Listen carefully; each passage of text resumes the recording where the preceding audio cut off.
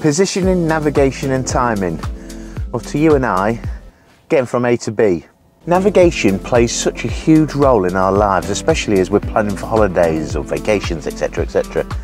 So I wanted to get to the heart of the technology, so I'm heading to Cranfield University to find out more about their testing and academic programme with Spirent. Well, that's me arrived at a specialist place for aviation here at Cranfield University, and alongside Spirent, who are global experts in positioning, navigation and timing, I'm going to find out how that journey using satellite navigation, it was seamless, but what happened if you were in the air and signals got jammed and plotted a different course?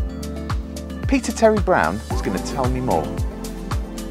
But this spoofing thing I've been reading about, what is it? Spoofing is a bit like, so you've heard of jamming, haven't you? Where Yeah. you just send it slightly different signals, and so you seduce it off its course. Right. You confuse it, Right. but where it really is. And you can imagine, if you're one of those, you want to know where you are.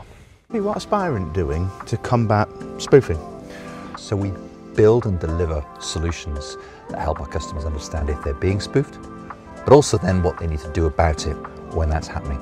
This technology is helping airlines be efficient, be convenient and help us all get to our destination. I wanted to find out more about the partnership with Cranfield University and the testing programme to what outcomes it drives. First of all, inform the research activities. The second is engage with regulators and stakeholders to inform them about future regulatory policy and the things that can be done to make airspace safe. And the third thing is to really prepare the future workforce. So organisations like Spirent can influence the research projects that they do and help sponsor students. Which is fantastic. This whole journey that I've taken to come here using the satellite navigation in my car, I had literally no idea that this all was available. Wow, what a trip.